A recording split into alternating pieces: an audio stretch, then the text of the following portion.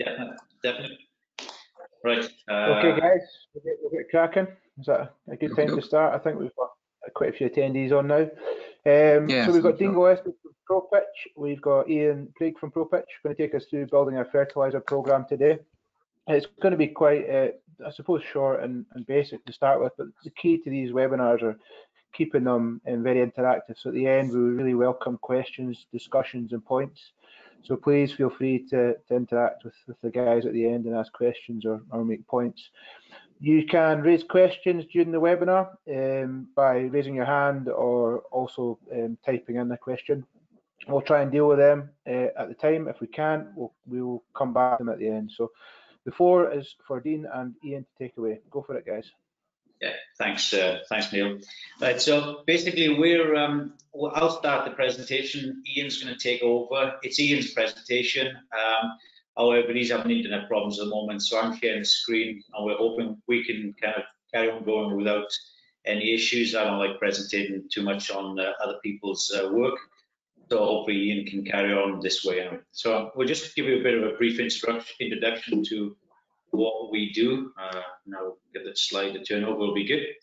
The ProPitch team is Ian, myself, Greg, and Graham. Graham and Greg come in as assistants as and when required, and basically Ian and I are the main pitch guys, and if we do need anybody else in, we tend to phone in the likes of Graham and Greg, and in fairness, they're fantastic. They understand exactly what we try to do, and they're there to support us all the way through, and the same kind of mentality as us as well, which probably idiots but enjoy work as well, but professional too. And I've always had to say, if you want to be the best, surround yourself with about the best. And without doubt, I've got some fantastic guys there with me. So you've got Ian, me, Greg, there we go, Graham. So just some of the services we do. It's strategy, quality assurance, maintenance, design and construction, and educational training. We will work hands-on with the ground staff, and that's part and parcel of what we do as well. I believe Georgie Palmer's on here as well. He does very similar by the sounds of it, mainly in the Spanish countries, but it'd be nice to catch up with you at some point over the next couple of days or weeks and see if we can work a partnership with you as well, mate. Some of the countries we've worked in, some of the clients, AFC, FIFA, UEFA, CAF, and the Indian Super League. As you can see, we're supported then with sports labs in some of these places anyway. Yeah. We're supported with sports labs in some of these places as we've got satellite companies around the world. Neil can tell you pretty much where they are. Neil, are you there? No, he's gone into mute. No worries. So we have also we got the app, and we use this app to kind of remotely manage the pitches, which is a unique sports turf management tool which provides managers, consultants, grounds managers, and the ability to manage sports pitch performance all year round. Enables grounds managers and consultants to perform assessments in the field from any mobile device, which is available on Android and also iPhone. So over to Ian. Okay, thanks, Dean. Like Dean had said, I've been having some internet issues here, so unfortunately I'm not switching the webcam on, which is probably a good thing for everybody, but I'm not switching the webcam on just to try and take the pressure off a little bit, and Dean's gonna share the screen for me. So I do apologise if I drop out at any point, but it'll be seamless. You won't even notice. Dean will pick it up, and we'll crack on as much as possible. But as Dean says, like I say, a lot of our work is in supporting and looking to support clients and pitches organisations throughout the world. And one of the things that we very often are asked to do is provide assistance in building fertiliser programmes, which is something obviously that we're just going to focus on some of the basics of that today. And just if you see on that first slide there, I've put how much do I need to apply. Well, that's very often the sort of the big question. But what I'm going to do really is the way I would work is sort of take it back to the very basic steps at the beginning before we put together this plan and actually working out how much we need to apply. So if you click on Dean, the next screen. So first things first, obviously, is knowing your pitch itself. The grounds manager knows better than anybody else how that pitch performs, what that pitch is needing. So we really need that sort of input. If you know the pitch, and it goes everything from the soil type, the weather conditions, the usage levels, grass type, and the actual expectations themselves. So depending on the level of pitch, you know, and the level of usage, the grass type, weather conditions, and the underlying soil, these play a huge role in what you're actually going to apply. But at the very beginning, when you're looking to put together a fertiliser, basically your input of nutrients over the next year, let's say, first step is always going to be the soil test. If you get a full spectrum soil analysis done, you know then what you've got there and where your deficiencies are. That then allows you to adjust your inputs to suit. You know, it's all well and good looking at previous records or looking at how somebody else does it or taking advice from people, but the most important thing is knowing what you've actually got and what you actually need before you move forward with it. So the first step is always get the soil test and see what levels you've got. Once you get these soil tests, to give you a better idea then of what's needed and how you're going to go ahead and build that plan. If you can skip on, Dean, the next slide, please. The other thing as well, though, as well as using the numbers, as well as getting the lab to identify where you're lacking. Like I say, you as the grounds manager, you as the grounds person, nobody knows that site better than you. So if you see something isn't right, if you can identify what's actually wrong, it gives you a better idea again of what you need to apply. You know if your pitch isn't performing, if the colour's not right, if the density isn't there. So you need to be able to identify where the problem actually lies. Like I say, the soil test is very, very important, and that it will identify your nutrient levels, but using your eyes is equally important. And basically each deficiency in different nutrients, they all display different symptoms, and quite often they can be quite similar, but it gives you, if you know what you're looking for, it gives you a better idea of where to start in order to actually rectify this. Now I'm going to go through a few of the nutrient deficiencies and just I mean, I'm sure I'm preaching to the converted here, but just really as a bit of a refresher. Like I say, we're going back to some of the basics of nutrient deficiencies here and just what to look for. Obviously, nitrogen being the big one. It's the main building block of your plants, your proteins and amino acids. If you don't have enough nitrogen, it's as simple as the turf appears to be very, very yellow. You don't get that growth. There's a severe lack of growth, and that's generally the first place you're going to look, is to put some nitrogen on it, see if that fixes the problem.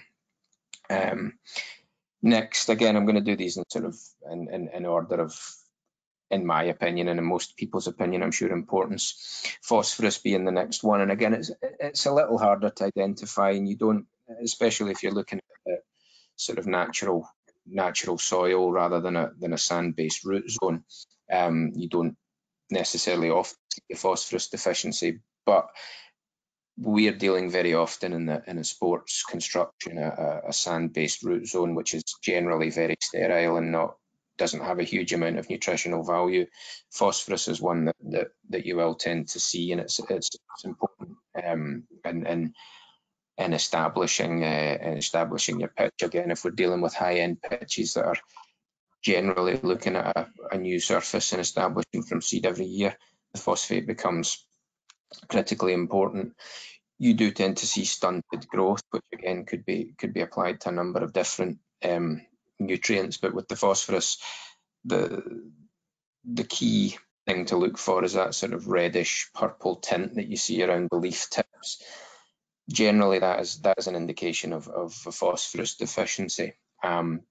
And again, when you're looking at phosphorus, there may well be some phosphorus, and this is where it becomes important that you use your eyes rather than the soil test as well, or use a combination of the two. But a soil test will tell you how much phosphorus is actually available. Phosphorus itself is relatively immobile in the soil when temperatures are low.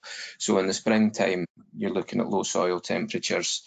Quite often there may well be phosphorus reserves in the soil.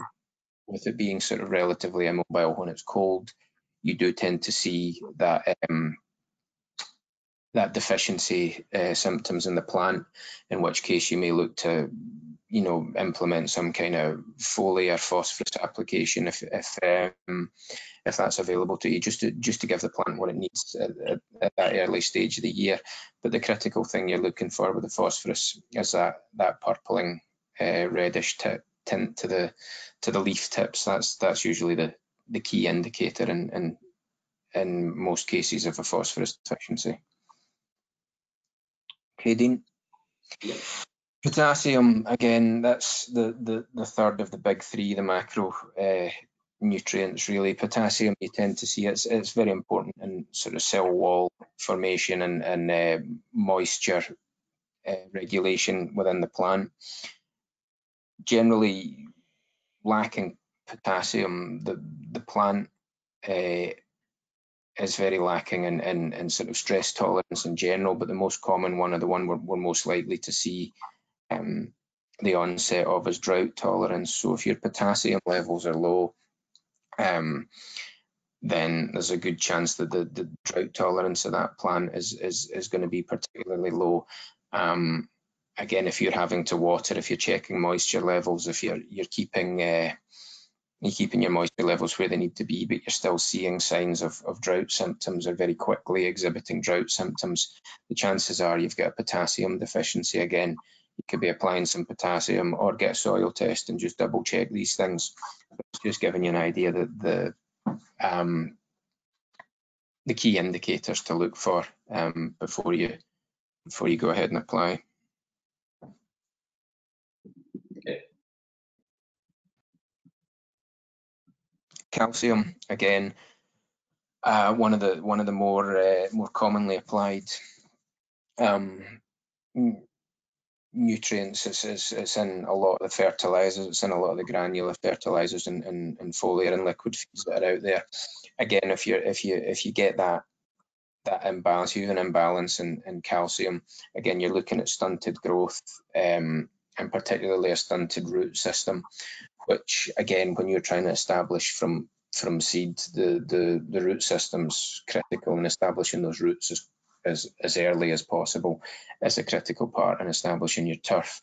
So if your calcium levels are low, again, you're going to get that stunted root development, which in turn is going to cause you some serious problems in terms of traction and stability of the surface.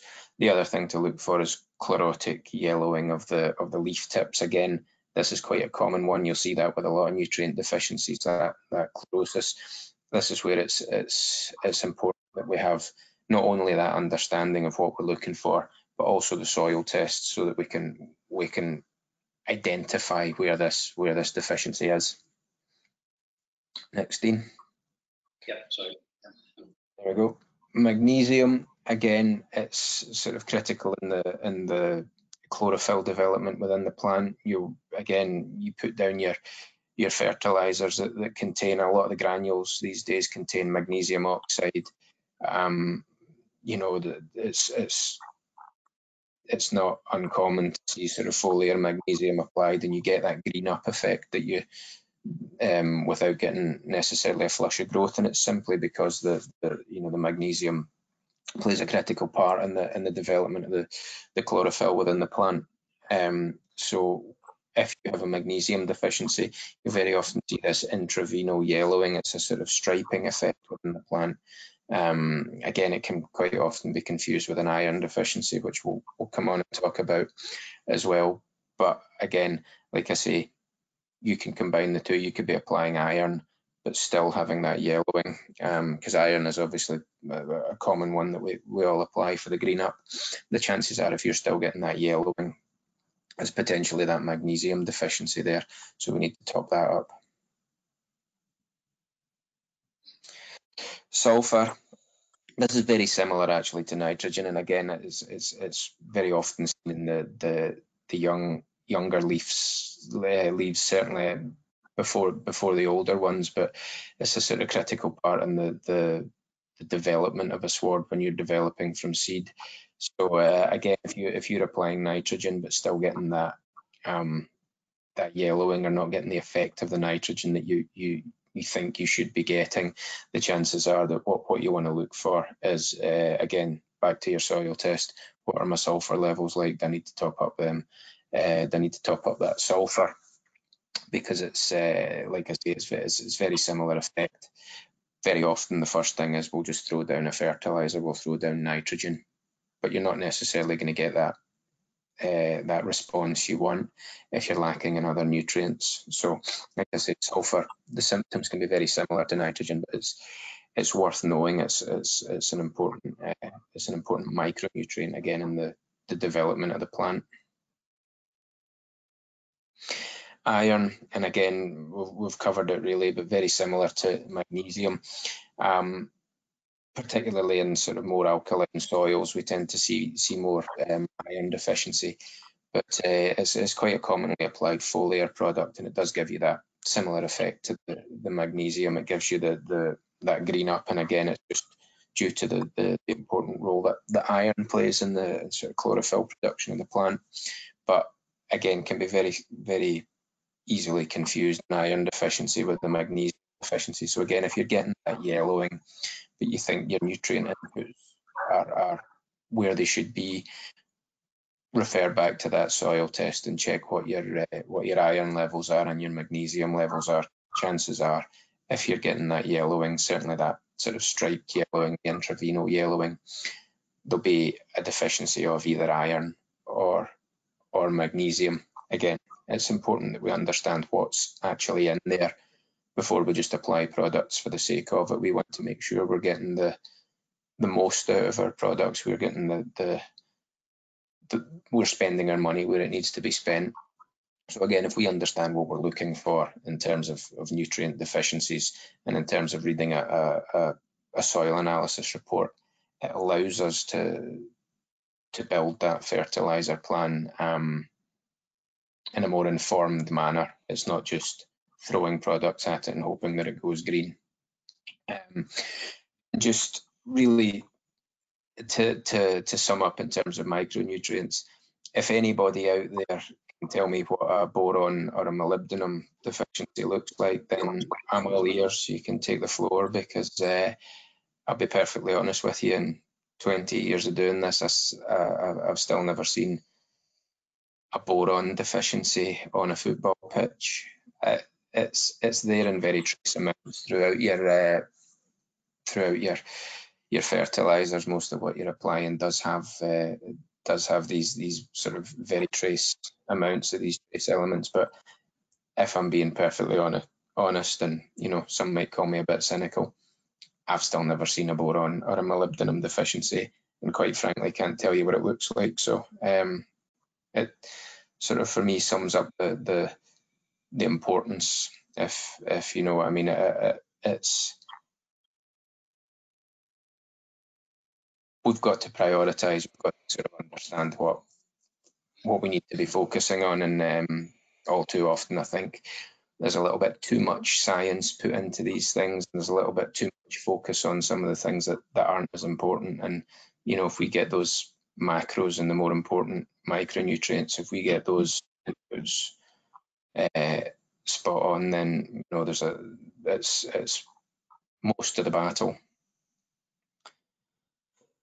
I would also highlight at this point, while we're talking about soil testing and nutrients, nutrient usage and availability, I'd never underestimate the importance of pH. It's one of the first things I'll ask when I see a deficiency in something. Can't always tell what it is. Like I say, a lot of these are very similar. If I see that a pitch is deficient in something, one of the first questions I always ask is, what's your pH? And the reason I ask this is if you look on the slide at the moment, if you look at that chart again, I'm sure everybody's seen this in the past. The majority of pretty much every one of those nutrients that we've covered here, between 6.5 and 7.5 is that optimum range. It's the optimum range for nutrient availability and nutrient uptake. Some of these, some of them again, I mentioned iron. If you're particularly alkaline, iron availability becomes low. Again, the more acidic the soil is, the iron availability is high. Magnesium goes the opposite way. But if you look at that 6.5 to 7.5 range, again, we're in the optimum for your iron and your magnesium. So when you're looking at your nutrient inputs, one of the first things you should be looking at is a soil pH, because if you're in that range, then these nutrients are generally all available. These nutrients are, if you are deficient in something, then when you apply it, you should see the benefits of that. However, if your pH is too low or too high, doesn't matter. If you've got a low pH, doesn't matter how much magnesium you're applying. A lot of the time you're wasting your money because it's not available within the soil when it's strongly acidic. And you know, the opposite can be said about iron and manganese, for example. If you're strongly alkaline, you're going to see deficiencies in them. So if you can keep your pH buffered, you know, quite often applying something just to maybe make the soil slightly more acidic or slightly more alkaline, you'll get a reaction as if you've applied a fertilizer, because what happens is you're freeing up that nutrient that's been locked up in the soil, that stuff that's been unavailable because of the pH. Next slide, Dean. Thanks. And similarly, just looking at some of the cool season grasses here. I don't know if we've got any warm season guys on at the moment. I'll apologise if we do, but these are just focusing on the cool season grasses. But again, looking at the ones that we are generally dealing with in a sports pitch, in a cool season, your perennial ryegrass and your smooth stalk meadowgrass of Kentucky Blue, we're looking there around that 6.5 to 0.5 being the optimum range for these turf grasses. So again, and overstress the importance of making sure that pH is balanced. If you've got the pH where it needs to be, you're facilitating, you know, growing these grass species. You're facilitating getting the best out of these fertilizers that you can get. So it's every bit as critical as the actual nutrient levels themselves as the pH.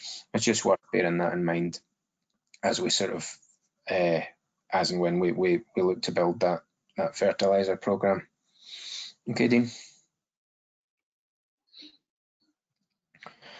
So the sort of basics again is I suppose when we're looking to put that plan together is what are we actually trying to achieve? Well, we're all trying to achieve that healthy turf. We want adequate growth, which is going to generally, as a general rule, we want that sort of consistent growth throughout the year. We want to maintain that turf at a healthy level.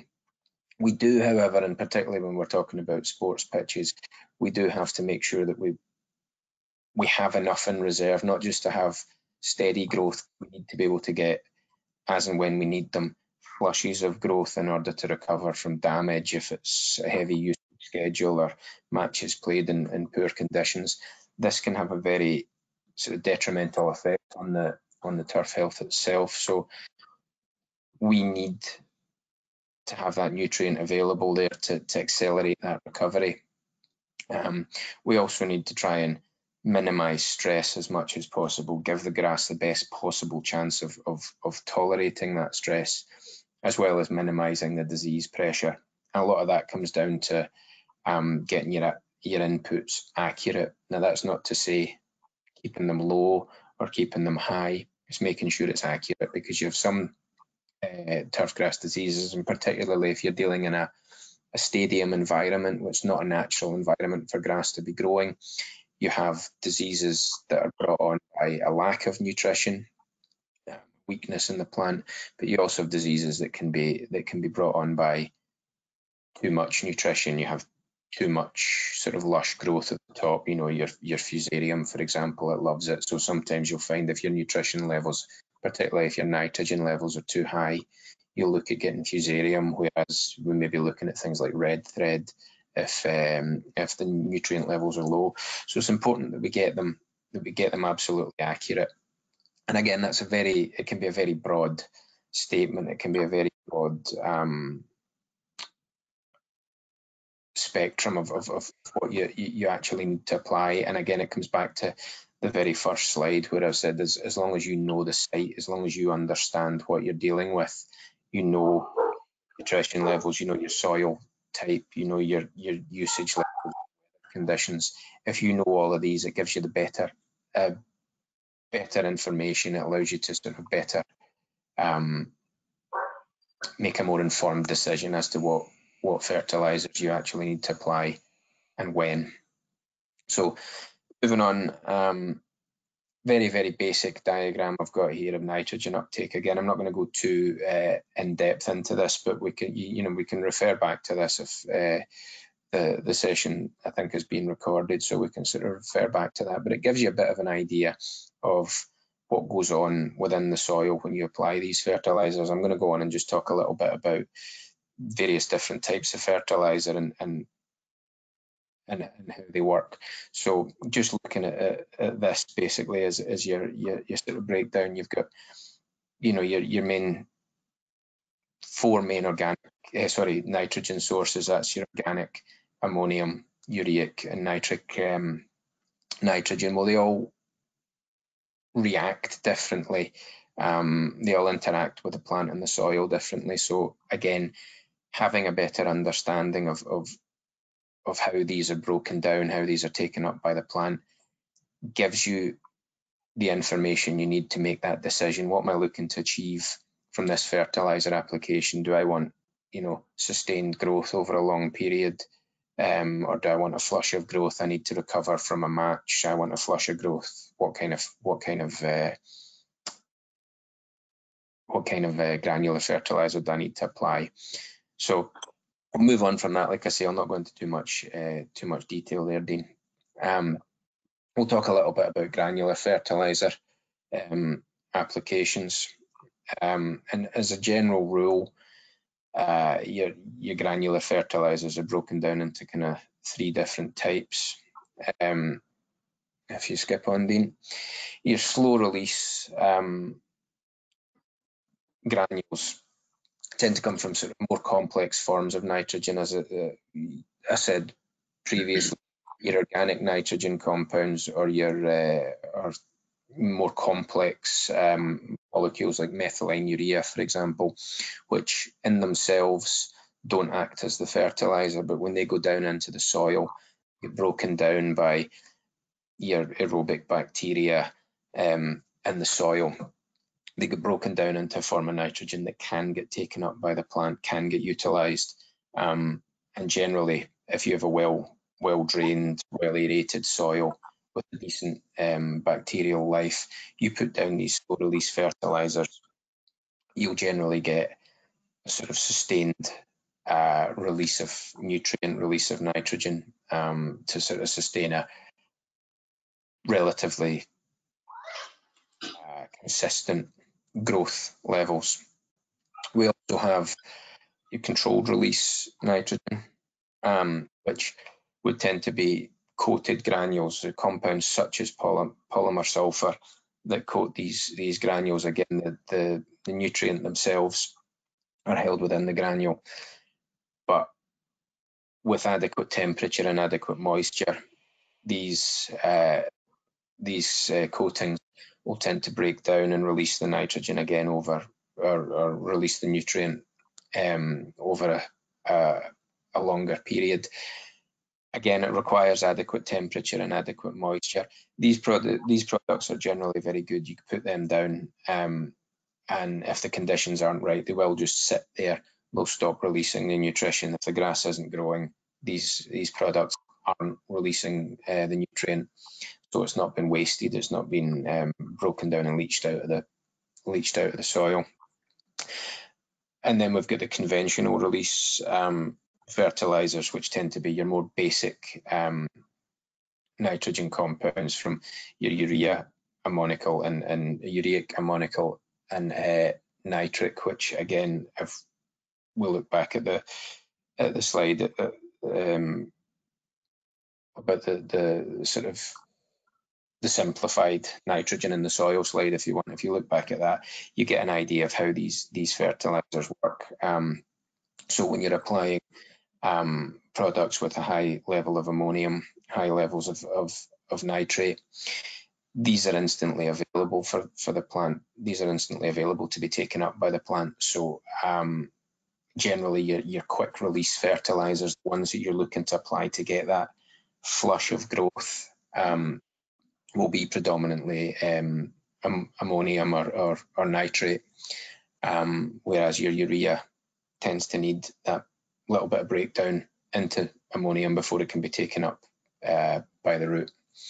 If you go back again, Dean. Thanks. Yeah, so generally, if we're looking to get that flush of growth, if we're looking for that recovery or looking to kick the turf on, get it that sort of shot in the arm, we're looking at these conventional release granules. And again, if you skip on to the next slide, Dean. If you know, again, and when planning ahead, if you know what you're looking for from these fertilizers, like I say, you tend to find that the controlled and the slow release products will be used as a base feed. They're sort of drip feeding the nitrogen through the growing season. You're getting that sort of consistent growth, but you still need to use these conventional release granules in order to get that flush, in order to get that recovery, or kick on seedlings, these type of things. So provided you know the actual source. So rather than when we look at a bag of fertilizer, it always gives us that NPK breakdown and then obviously the micros underneath. And while that's good information and it lets us understand sort of quantities of nitrogen that we're applying, it lets us understand how much we're using. It's important that we actually look at the nitrogen derivation itself, so we need to know what type of nitrogen we're putting down, i.e. what kind of response am I going to get. If I need an instant response, if I'm looking to kick that turf on, I'm not going to put down methylene urea or a polymer sulfur coated product. I'm going to put down something that's ammonium, that's nitrate, that's going to get that kick as quickly as possible. But also, I'm not going to put down one of these products as a base feed. There is uses for all types of these fertilizers. We just need to know when to utilize each one.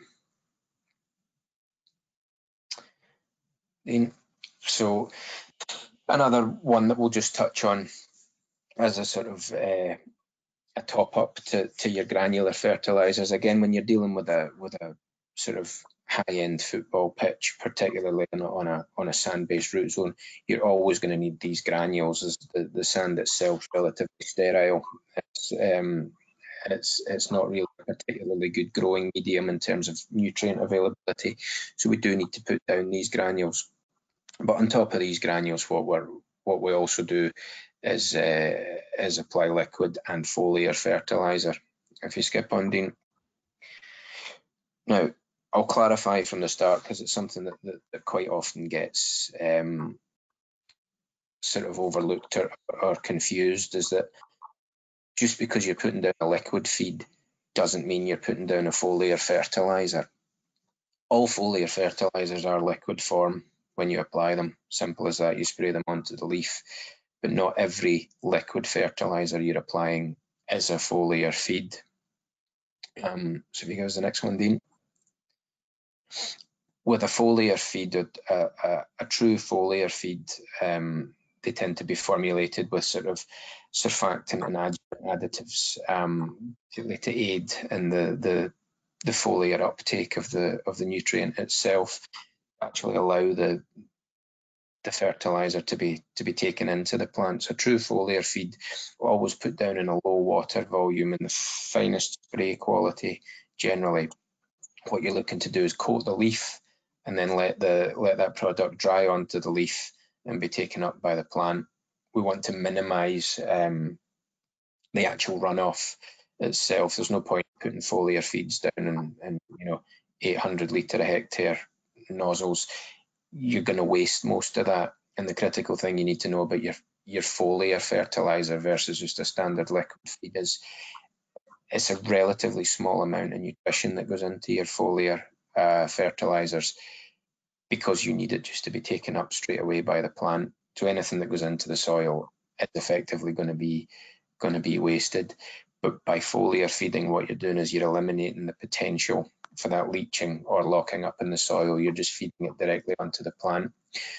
But we need to make sure that we understand the difference between a true foliar feed and what is effectively liquid fertiliser. So next slide, Dean. So again, like I say, the liquid feeding, you'll tend to use a higher water volume and higher levels of nutrition as well. You maybe be putting down a liquid feed at a similar or slightly lesser rate, but generally than a granule, but generally far higher than a foliar feed. You may apply with a liquid or a granular. You might be applying 30, 40 kilos of nitrogen per hectare, whereas with a foliar feed, you're only applying 2, 3, 4, but it's going directly into the plant. It's being utilised straight up, whereas with the liquid feeding, again, you might get some degree of foliar uptake, but a lot of what you're putting down is just going down into the soil, and it is, again, readily available. They're very good for getting that flush of growth again with a liquid feed, because as you put that down, it's already solubilized, it's already in solution, it's easily taken up by the plant, or it's easily broken down by the soil microbes and then utilised by the plant. So as with the foliar feeding and granules and liquid, if you take everything together, as long as you understand what you're trying to achieve by this application of fertiliser, it'll give you a better idea what you actually need to apply at the time. And if you go on, Dean, yeah.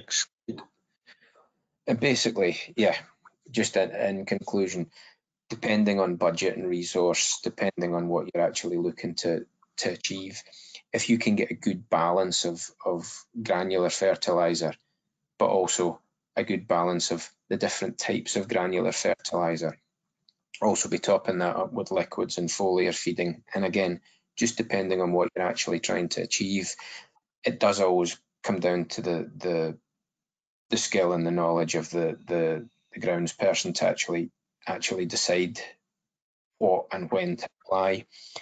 But you need to understand if you need to apply it and what you're trying to actually achieve from that application, because generally, if you don't get them right, you're going to have weak turf. It's not going to perform right. It's not going to perform the way it's supposed to. You're going to lose matches. It's as simple as that. So yeah, just really to sum it up, without the correct inputs, we're going to end up with poor turf and the match is off. Simple as that.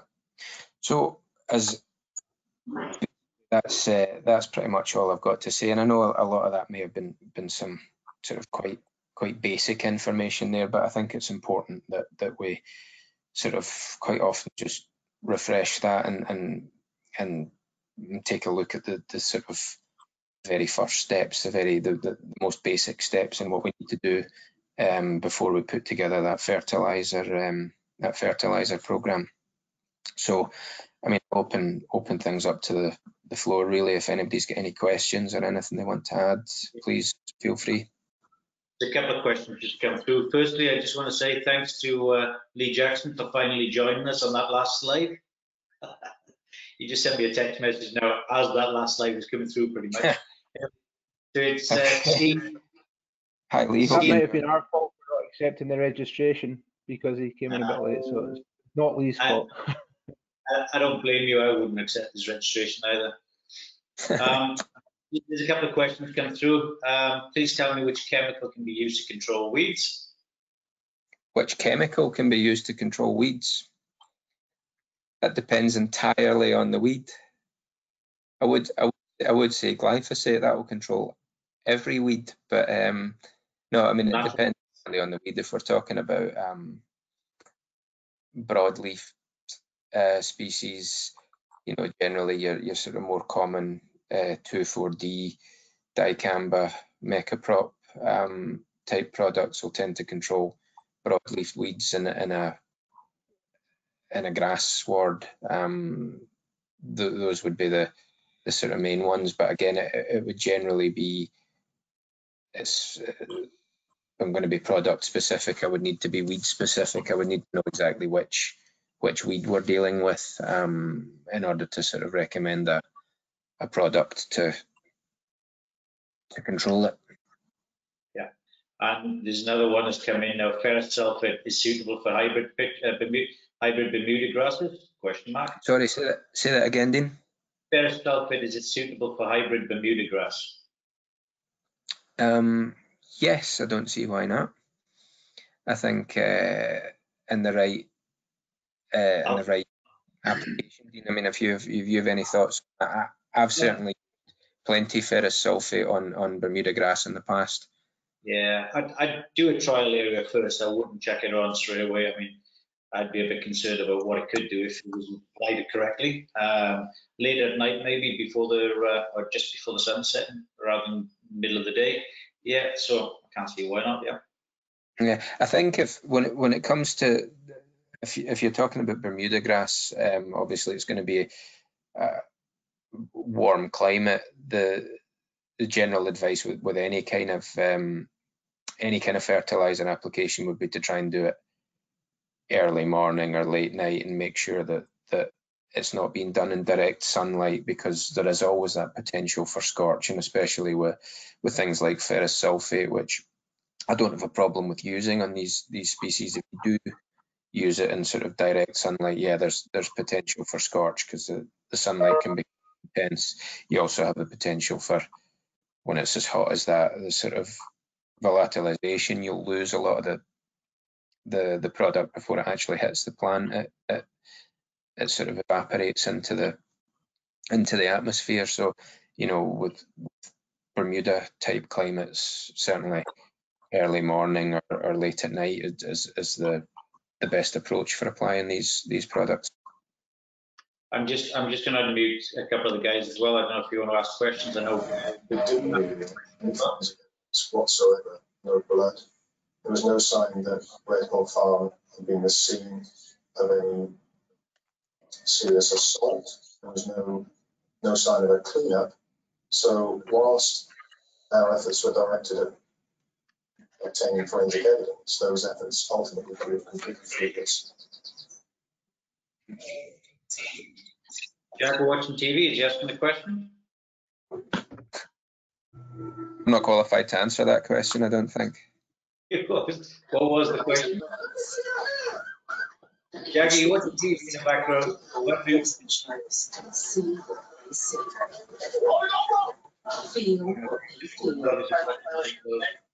weird stuff. Jackie, do you have a question? Anybody else have a question? Blair, you there? Dean, I've got one, right?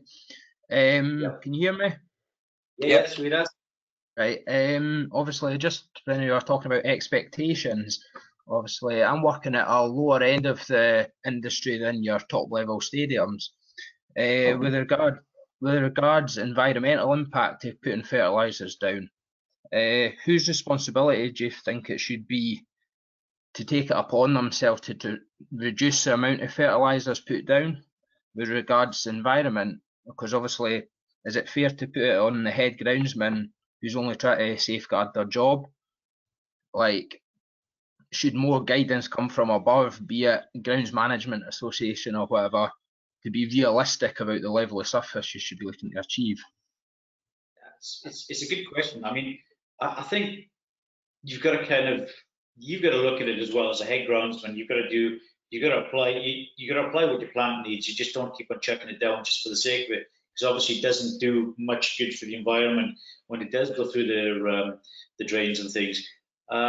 Who's responsible? Good question. Because turkeys don't vote for Christmas, you know what I mean? So but at the same time, there's all these things in the news about environment, so it's hard. Yeah, I know there are products out there that will hold the nutrients within the soil, so you don't get so much leaching anyway. There's a couple of suppliers online that that'll have products such as that. There are different kind of products you can use that can retain some of the nutrients in there. You don't want to be chucking on too much. You want to chuck on what you want to use sometimes, what you're using, But yeah, you do get leaching as well, so it is a bit of a tough one. I think as long as you can be shown to be sort of responsible in your inputs. I mean, I know I've sort of where drainage water itself's actually I guess filtered through maybe reed beds or whatever to actually sort of take out any potential nitrates that are going to leach into any groundwater. I think provided you show due care and attention to these things, you're not just throwing it on willy-nilly and not caring where it goes. I think everyone understands that a football pitch, for example, does need additional it does need to be fertilized more than just a park or whatever. I think as long as you're not completely ignoring that, you are acknowledging and doing what you can. You are trying to mitigate that sort of contamination of groundwater. I suppose the grounds manager, that would be your responsibility. I think there'd be no shying away from that if you hadn't taken that sort of into consideration. But I think that there has to always be that understanding that we are going to be applying an awful lot of fertiliser in the sports turf industry. That's as simple as that. Otherwise, we don't have a sports turf industry, Yeah. Are you comfortable with that, Blair? Yeah, cheers. Yeah. There's also a question about after watering on ground fertiliser application. Is after watering on ground fertiliser, is it right to apply water after applying fertiliser? Well, yeah. Again, if we're talking about, let's say, a granular fertiliser, we don't want that. The target for that is the soil. So yeah, I would always say after a granular fertiliser application, yeah, we want to water. If it's a foliar fertiliser application, then you need that product to dry on the leaf, for example, in order for it to be taken up. So no, obviously you don't want to be watering after you've applied. But again, that comes down to the planning. Well, first and foremost, do you have an irrigation system? If so, when you apply your granular fertiliser, yeah, it needs to be watered in, because the target is the soil. So we want to get it watered down into that soil. Dean, to add to that? Just checking. No, sorry, I've been kind of like thrown in between because somebody's just come in and do a little bit of work for us as well. So let's get another question. Martin Parish, when applying foliar feed, in your opinion, what percentage of product is entering the plant, and how much do we lose evaporation if washed off? Okay. Well, again, that all comes down to the product itself and the actual, I suppose, your equipment. There are some very good nozzles specifically for foliar feeding these days. If you get the sort of, again, I would always refer to label recommendations. They tend to be tend to be pretty accurate in terms of what you're applying.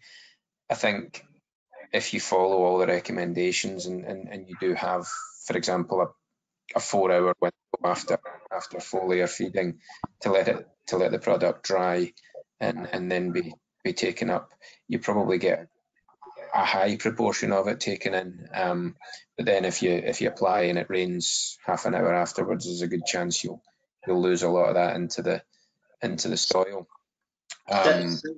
Sorry, just to go on that, studies have actually proven that within 15 minutes of applying foliar feed, the plant will absorb up to 70% of that foliar application.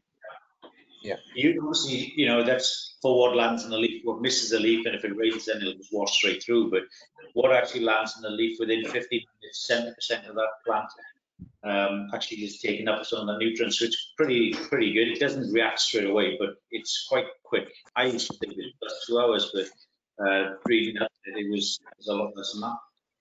Yeah, I think that the other thing that the sort of, I suppose, slightly frustrating thing about your foliar feeds is because you're putting down sort of such small amounts as well, you don't tend to see that huge response that you would from, you know, a granular feed or a liquid feed, because you're just putting down small amounts to sort of top up. It's hard to say. You look at it and go, I don't know if I've had a response from that. I don't know if I've had the reaction I wanted. It might almost seem like you've lost a fair proportion of it when technically it has been taken up and utilised, but because you're only applying maybe 4 or 5 kgs of N, you're not going to get a huge growth response from it. And just go back on to the question was asked earlier about fertilizer as well.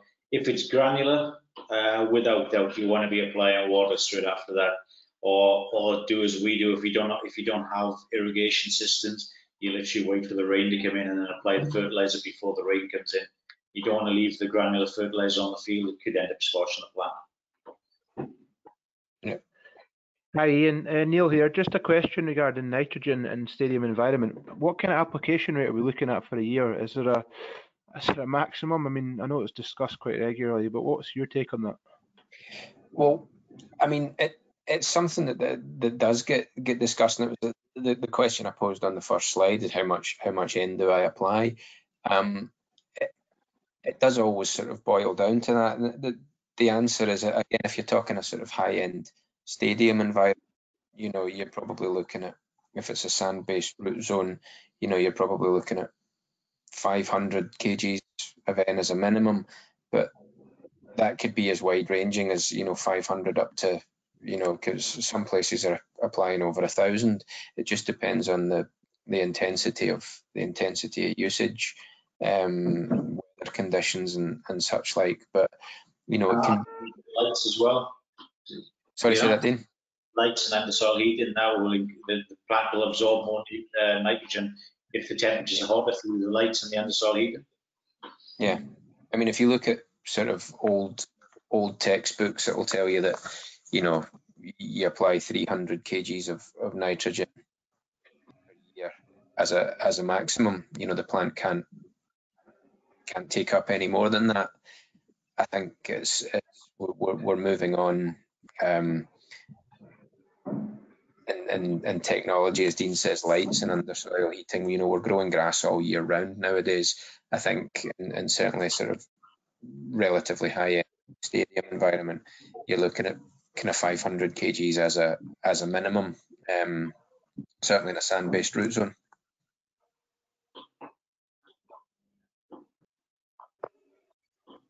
Any other questions?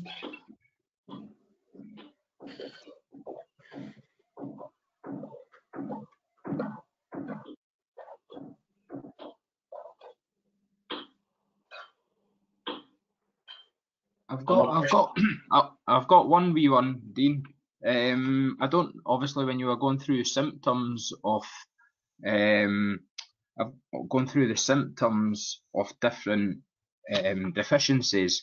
We had it was a noticeable it was the end of February. The natural soil pitches that have been top dressed with sand over the years. The end of February, we'd had a very wet February. On the plant, half of the plant was greying, half of the plant was healthy green. Right. Pretty much down the spine. Have you any ideas on that one? Is that a nutrient thing, or is that? Was it windy? Not noticeably. Yeah. I mean, it's kind of lots of kind of different things. Don't forget, if it's raining heavily, that plant is leaching out a lot of nutrients as well, isn't it? So it's not. Yeah. You might need to put on more nutrients than that. Ian, what are your thoughts on that? Well, again, it's quite hard to say without sort of having seen it. You know, some was being used at the time. Was it the pitch under sort of relative intensive usage? So like we have 9 rugby pitches, and from a distance you could see the pitch.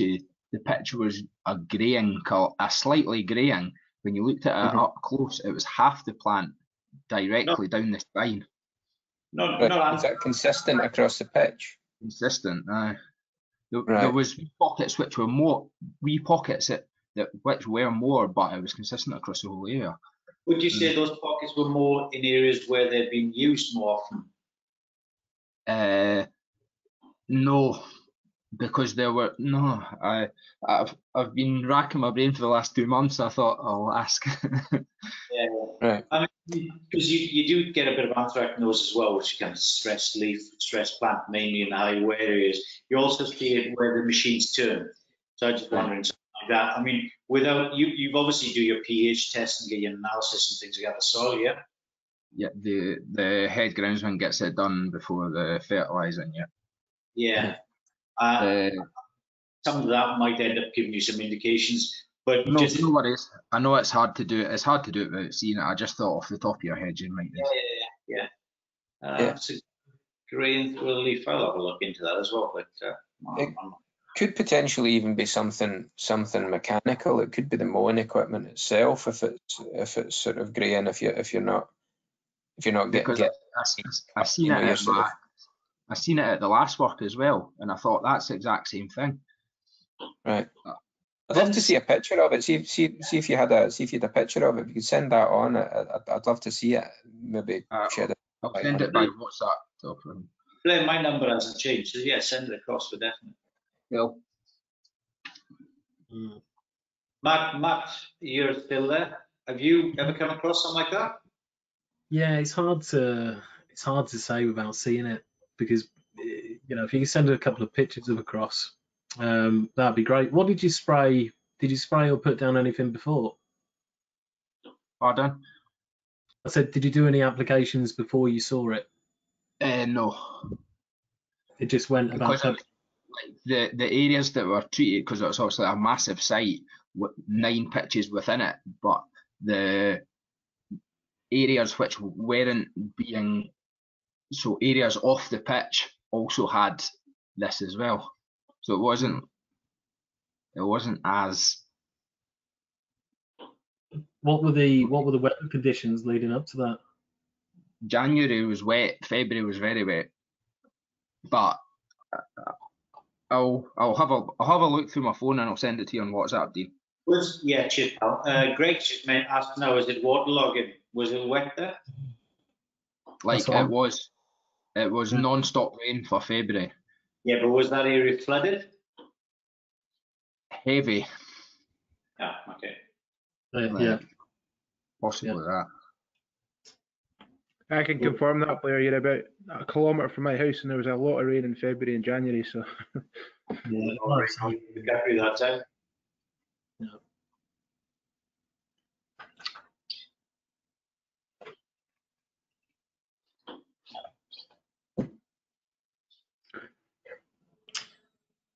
Okay, guys, any more questions for Ian and Dean before we split? I think it's been pretty productive. It's good to get the discussion going at the end. That's a gold dust. That's what everyone wants. So, yeah. Any more questions, fire away. If not, we'll close up for today.